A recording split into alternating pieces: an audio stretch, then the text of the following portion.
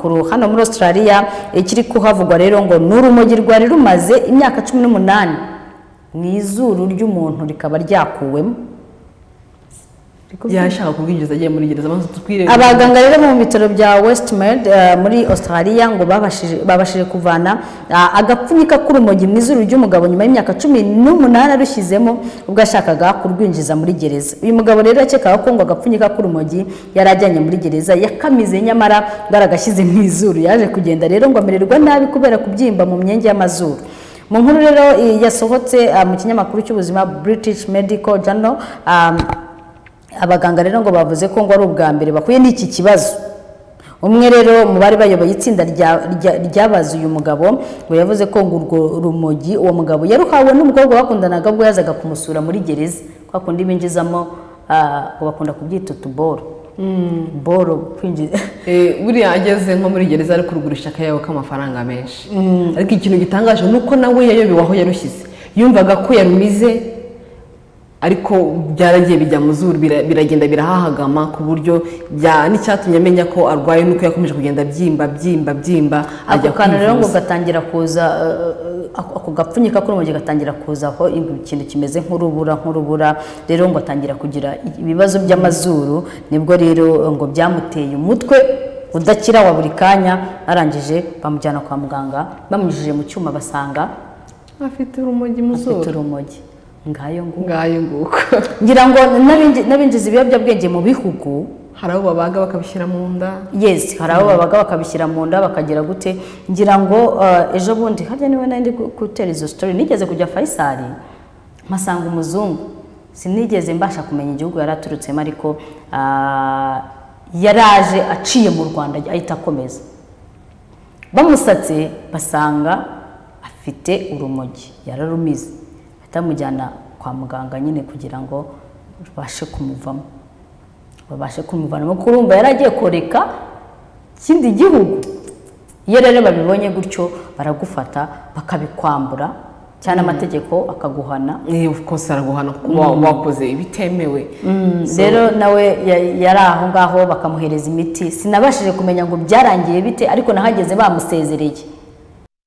Twongeye tubahaye ikaze ni ikiganiro Good Morning Rwanda. Noneho tugeze muri cya gice tuzenguruka isi dufatanyije twese, duhere iwacu mu Rwanda. Mu Rwanda ikiri kuhavugwa nta kindi Claire ngo ikintu cyitwa kaboga kihagazeho. Hanyuma ukaza kubaho gute buriya? Abantu nkanjye nyine ni ikibazo gikomeye cyane ariko nta kundi turabyakira, igiciro cyose bashyiraho turabyakira. Reka rero twinjire mu nkuru nyirizina. Rero n'abaturage n'abacuruzi b'inyama z'inka baravuga ko ngo batewe impungenge n'izamuka ry'ibiciro byazo ku masoko ku buryo ngo bifite ingaruka ku mirire n'ubushabitsi bwabo. Ku isoko rero rya Kimironko hacururizwa inyama z'inka. Abacuruzi bavuga ko ngo kubona abakiriya ari amahirwe bitewe n'ibiciro byazo byazamutse ngo ku buryo ngo zirya uwifite. Rero abaganiriye na RBA dukesha iyi nkuru bemeza ko ngo izamuka ry'igiciro ryabigizemo ingaruka ryabagizeho ingaruka mu mibereho yabo. Rero uwitwa ngo Mutesi Josiane yavuze ko ngo inyama zavuye ku 2,000 zigera kuri 2,700. Urumva ngo nk'igiciro cyanjye sinabarizwamo nk'ikiciro cyanjye sinabarizwamo bimvange 2,700 iroti 3,700. Ko yazamutse cyane ubundi herukaga mu minsi yashize ari 2,500 imvange iroti kagera kuri 3. Urumva no umunsi ku wundi yazamutse cyane. Iroti twe twayiguraga 3,400 hano ku alimentation Sonatube rwose. Urumva ko umuntu agenya bwo gushora kwibona kuri 3 byakoroheye ariko urumva izi nyama zirimo zirazamuka. Inyama zirimo zirazamuka. Rero hari undi rero witwa Twagira Umukiza nawe yavuze turabona nk'abantu bajya ngo bagura inyama ngo nk'umuntu akagura ibiro 5 basigaye agura kimwe cyangwa inusu kubera guhenda. Inyama zaguraga 8 zikaba zigeze kuri 2,700 ntawe ukizigondera ngo akiyongeraho n'abanyeshuri wazanaga 5 ugatwaramo ibiro 2 ugasagura n'ibirungo ariko ntibikivamo. Urumva ko nyine ni ibintu bikomeye cyane. Ikikwereka ko inyama zabuze kera arubika ko umuntu ajya guteka isombe ukaba wagura ikinono ukaba wagura imifupu gashiramo. Imifupu ukuntu basigaye bayitanga imeze n'amagufwa yera ariko ntacyo na kimwe kiriho kuko kandi ugasanga nabwo amafaranga yazamutse nta n'ikintu ugiye kuguraho. Ntekereza ko niba rukorora byagabanutse niba ari iki kibitera nabwo bagomba no kugaragaza impamvu ibitera kugira ngo turebe niba basigaye bavana wenda izo nka hanze akaba ariko bazibaga usanga bigenda bigorana kandi nanone za nyama zirakenewe n'ubundi yes zirakenewe reka dukomeze n'izindi nkuru ziri kugenda zivugwa hirya no hino muri Kongo ushobora kwibaza ngo habaye iki iyi ni inkuru ibabaje umunyamakuru n'ubundi mushyushyarugamba babakunda kwita bayimutse cyangwa abanimateur yakoreraga radiyo y'abaturage mu burasirazuba bwa Repubulika Iharanira Demokarasi ya Kongo muri iri joro ryakeye n'ubundi bamusanze mu rugo baramwica ni umuntu rusanzwe n'ubundi akora avuga ku butumwa bwo kurwanya Ebola ejo bundi rero kuwa gatandatu muri weekend nibwo bamusanze mu rugo rwe baramwica birababaje cyane kuko ahangaha hari abantu benshi bamaze kurwara Ebola bagingana n'ibihumbi 2 bamaze kwicwa na Ebola muri kino gihugu ariko hari n'abantu bumva ko iyo Ebola idahari ahubwo rero barasinya igihugu cyabo baragiye bafata mu ambulance barayatwika bateye abantu benshi bagenda bakora ubwo butabazi ariko uyu nguyu no by'umwihariko yaravuye kuri radio gukora ikiganiro ageze mu rugo ye baje bitwaje imihoro iki bino bikoresho gakondo baramwica nabi bafata umugore we ku ngufu wabonaga ari inkuru iteye agahinda uyu mugabo rero wapfuye akaba yitwa Lwemba ngo umunyamakuru witwa Lemba akaba yatewe n'ubundi n'umutwe witwa abamayimayi mujya mukunda kubumva muri Kongo bagira imitwe nyinshi bagira n'amoko menshi atandukanye usanga bameze nko muri Uganda ugasanga ni igihugu kimwe ariko gifite amoko ageze nko kuri 100 ngahi abantu benshi bagiye bari abamayimayi rero ashobora kuba ari umutwe w'iterabwoba uhungabanya umutekano muri Repubulika Iharanira Demokarasi ya Kongo ngira ngo ibi rero ntabwo byari ubwa mbere bibaye ko mu mwaka ushize habayeho ibitero bigera hafi kuri 200 ku bakozi bo mu bikorwa by'ubuzima ku modoka z'imbangukira gutabara no ku bigo nderabuzima ku bantu bumva ko gusa barufasha kino cyorezo cya Ebola bo ntago bemera ko gihari ahubwo bumva ko ari kubasebereza igihugu dusebereza igihugu kubera iki ariko imyumvire iragwira ntabwo wamenya ukuntu abantu dutekereza ikintu kirahari abantu baje kubahereza ubutabazi aho kugira ngo mubwakire ni mwebwe mugiye kwisenya urumva rero ni imyumvire idahwitse abantu bagakwiye kumva ko niba leta igushakira amahoro wagakwiye kubyumva ntumve ko ari umwanzi ngira ngo uribuka ejo bundi ubwo icyorezo cya Ebola cyari gifite ubukana cyane nubwo butarashira ku mupaka w'u Rwanda na Kongo bari bawufunze kugira ngo babanze baganirize abaturage ariko watangazwaga nuko wabonaga abaturage bari kuvuga ngo bareke ngo duceho ngo tujye guhanga turajya kwiga gute ngo turabigenza gute nyamara ntibumve ko nukubarinda none se n'ugenda ukaza ukoreka igihugu biragenda bite ngira ngo rero ni n'amahirwe ko abanyarwanda babashije kwigishwa bakamenya ngo baritwara bate yego tubemereye kujya ariko nanone mumenye kuntu mwitwara byo tubishimira Imana ko babyumvishe reka rero twerekeze muri Kenya nabwo icyo uri kuhavugwa Kenya ubu bari mu byishimo byinshi nyuma ya Eliud Kipchoge uherutse guca agahigo ko kwirukanka akoresheje igihe gito gishoboka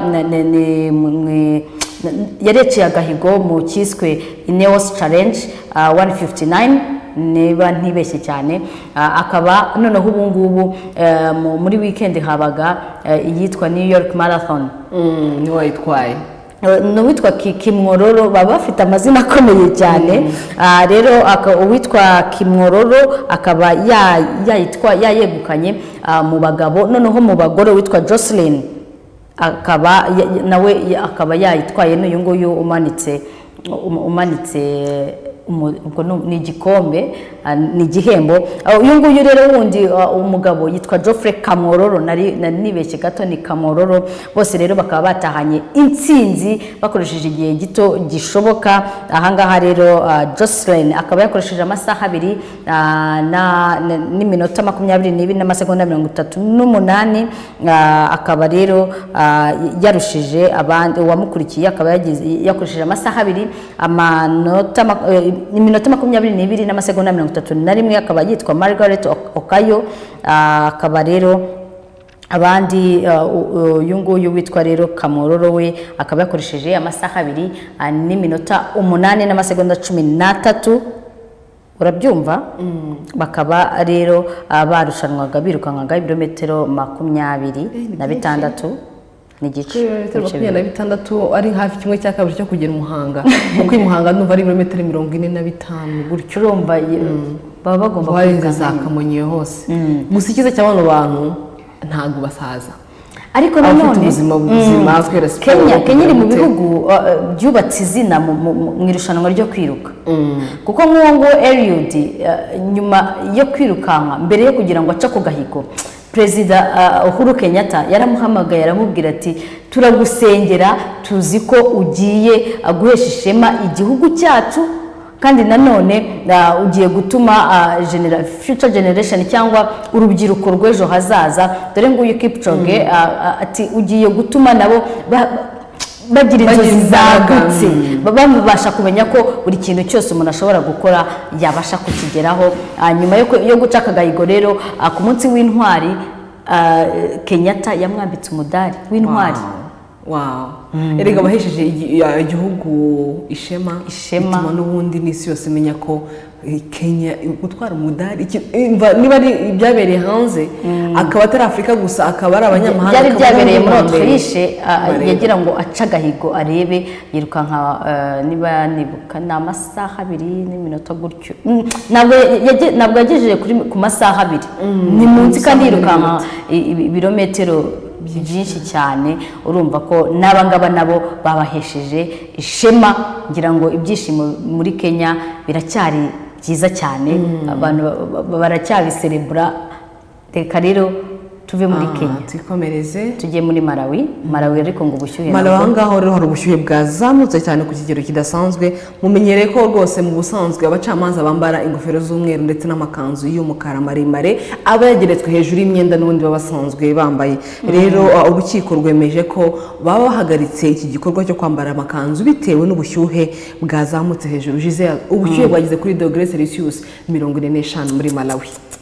Urumva n'ubushyuhe bwinshi cyane ugereranyije. Bavuga ko si ubwa mbere ibi bibaye, byigeze no kubaho mu yindi myaka yashize, ariko bikaba byigiye gitoya, bakaba babikuyeho kugira ngo barebe ko ibihe byakongera kusubira mu rugero, ubundi bakongera bakambara imyenda isanzwe. Urumva niba babivanyeho mu rukiko, no kwambara costume muri Malawi biragoye. Tumenyere ko muri Sudani iyo °C yageze kuri 40-38, abantu benshi baskora abantu bashyuha cyane, ariko hoho haharushije ubushyuhe. Urumva rero biratangaje cyane. Ikindi ngo umuyobozi wa service z'imihindagurikire y'ibihe muri Malawi, Jolam, yavuze ko hari byinshi byateye ubushyuhe buri hejuru, ariko ko ikibazo ku isonga ari imihindagurikire y'ibihe, kandi nta kintu na kimwe babikoraho uretse kubirwanya gusa. Kandi bavuga ko babimenyereye, biza bikongera bikagenda gutyo, ariko barakomereka. Urumva n'imyaka ntabwo ibikeze. Urumva no kwiga burya ngo ahantu hari ubukonje wabasha kuburwanya ku bushyuhe biragoye. Kerekana none muri byo bihugu byakize usanga niba mu nzu bashobora gucanamo, bakaba bafitemo za climatiseri, ariko ho ni igihugu kitari mu bukungu cyane. Ngumva ngo abaturage babayeho mu buzima butaboroheye muri iyi minsi muri Malawi. Bakaba rero n'abangaba bakoreweho bemerewe kuza gukora noneho akazi kabo batambaye iyi myenda kubera ubushyuhe. Ngo no kwambara utwenda tworoheje, bakirinda ikintu cyitwa umukara, kuko umukara n'ubundi mu buzima busanzwe wakira izuba, mu gihe indi myenda isanzwe yo iba ishobora kurejeta rya zuba. Dukomeze n'izindi nkuru zigenda zivugwa hirya no hino. Haba hari inkuru zigenda zivugwa hano muri Belgique. Muri Belgique ikintu cyatangaje abantu bagiye bagaruka ku mbuga nkoranyambaga, uyu mugabo n'umugore nubwo ubona batagaragara, ariko muri media biremewe kubutagaragaza isura y'umuntu bitewe n'ubuzima bwite bwe. Uyu mugabo rero yaje kuvumbura nyuma y'imyaka 19, yaje kuvumbura ko uwo yitaga umugore we yahoze ari umugabo, ariko akaza kwihinduza igitsina kaba umugore. Abimyashize imyaka 19 yose. Imyaka 19 yose. Bashakanye rero amaze kudivorsa mu 1993. Urukumva we rero ni ibintu ngo byamugoye kubyakira. Ako Claire ibaze. Burya urugo cyangwa urukundo rudafite ukuri ntago ari urukundo. Urabizi neza ko wenda uri umu transgender, wenda uwo muntu ntago yifuza mu buzima bwe kuzashaka umuntu wari umugabo wihinduje kuba umugore. Ikibabaje nuko hari igihe burya ndi gake cyane usanga bano bantu bihinduje ibitsina ashobora gutwita akabyara ashobora gushaka barahinduye n'imyanya y'ibanga n'ibiki byose ariko biragoye none rero uyu mugore yafataga imiti yo kuboneza urubyaro amubwira ko wenda ni imiti yari akiri kunywa kugira ngo imwemerere imuhe ububasha bwo kubyara bwo kuba yabyara ariko none ntiyabibwiye umugabo aramubwira ati njyewe ntabwo ndakenera kubyara nigeze nanamuhishurira ko icyatumye yarabimenya nuko ari umushuti we mu bakunzi b'uyu mugore nyine yabiganiriye azi neza ko umugabo abizi biramutungura ati burya bwose wari umugabo yaramuhemukiye muri Indonesia rwose kandi hari abantu babemera ni byiza kubwira umuntu akakwakira azi uburiwe ntekereza ko rero n'abantu bahishanya mugiye kubana biba bizatinda bikamenyekana kandi yabimenye biramwafekta cyangwa nta rwo rukundo rukomeza ntabwo rwa rukundo rukomeza ngira ngo ntabwo ari byiza buriya iyo ukuri buri rukundo rwubakiye ku kuri ruraramba ngira ngo tuve muri Belgique tujye no mu yandi